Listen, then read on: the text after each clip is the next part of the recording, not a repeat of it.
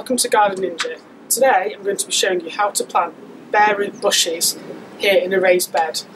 Now some friends of mine kindly got me this gift here from the Glutenous gardener, and what it comprises of are 3 bare root Prunus spinosa, which are sloe berries to me and you, which you can make sloe gin out of. My friends also know that I love gin, so it's kind of a bit of a contrived present.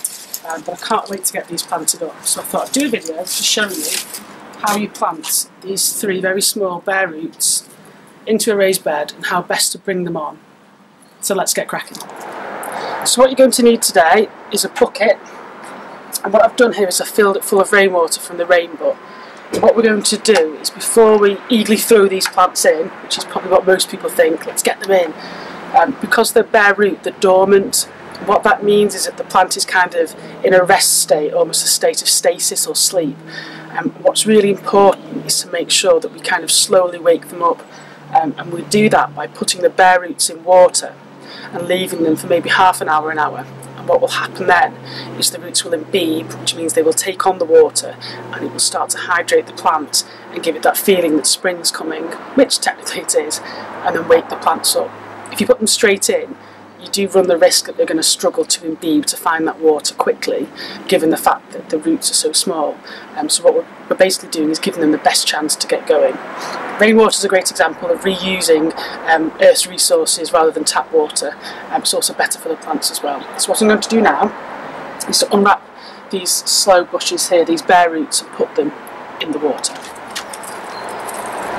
So these have come in a hessian sac, which is quite nice. It also means that the roots can breathe, which is really important because all plants need air as well as water.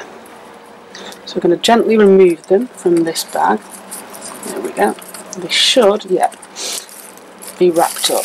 Here we go. So whether you can see this here, they've been wrapped up in this sort of cling film, polythene. And carefully unwrap them. You can actually see on these they've started to sort of wake up already with these tiny shoots, but they're still technically dormant.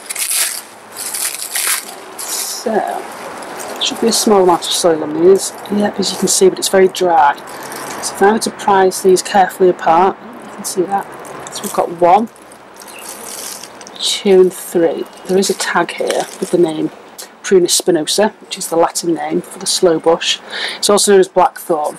And one thing to bear in mind with blackthorn, sloe, Prunus spinosa, is that they do have thorns, and the clue's in the name blackthorn. They can be quite vicious, so you would want to be careful if you're putting these near maybe where children are playing, or maybe people that will be brushing past them. So I'm putting them in this raised bed at the side of a house where all my other fruit bushes are. And it'll also act as a bit of a deterrent if anyone tries to peek over or maybe decides to come and steal some fruit. So I'm going to pop these in here and then leave them for half an hour to imbibe that water and then come back. Okay, so it's been about an hour now since these have been in this bucket of water, so I think that's enough now to get them started. So what I'm going to do is to carefully lift them out and put them on the side of this raised bed and then work out the spacing for where I'm going to plant them. So what I'm doing now is just carefully lifting these out of the water now that they've been in there for an hour. Just making sure to support the root ball. I'm just going to pop them on the side here.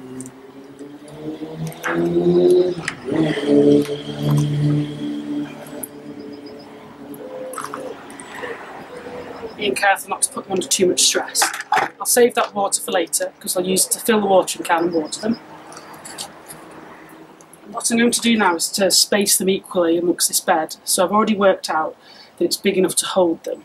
And what I want to do is, when they grow, is to grow them into almost like a screen, a hedge, which is why I'm planting them sort of closer together than if you wanted them as a bush that you could walk around. So I'm going to space them out and then, using a trowel, dig in a hole and then put them in. Okay, so here I've got some peat-free compost, as always. Peat compost is really bad for the environment given the amount of years it takes for it to be created in the wild. This is peat-free, it's good organic matter, and as I always say, organic matter is great for any type of plant, whether it's a mulch or when you're potting a plant in. And then I'm going to pop the Prunus spinosa in, firm it down and give it good old water.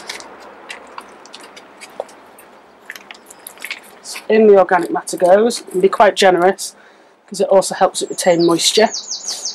Put that, dig that in a little bit.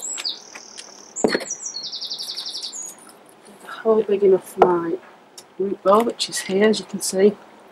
Now what I don't want to do is go too far above where the soil and the roots start, because if I do, then the chances are that the actual stem may rot. So bear that in mind when you're placing it in. I'm just going to tease them apart a little bit. You can see the roots and even the root hairs, which are like the tiny follicles of the main root.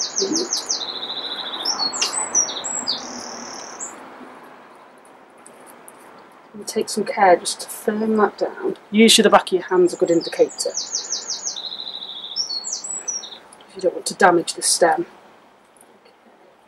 I think that one's looking okay. What I will do is I'll cane and support these as they start to grow and make sure that the wind doesn't whip them around too much. So there's one, so I'm going to do the other three and then we'll come back and water them in. So I'm going to give the Prunus spinosa a good water in now and make sure that they're kept moist for the next couple of days, even probably weeks. I've also put some mulch around the top to try and keep some of the moisture in whilst they settle and start to send out roots to find their own water supply. Now, I must say, these are a really good quality root ball that I got from the Glutenous gardener as a gift.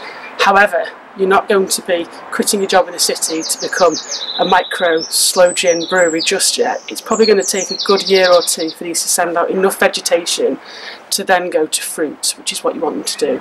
So it's a bit of a long wait, however, it'll be well worth it when you're picking your own sloes, either making chutneys or your own sloe gin with them. And really, part of the fun of gardening isn't the immediate effect, it's sort of the nurture, bringing things on and being satisfied that you can then make even just your own small bottle of sloe gin.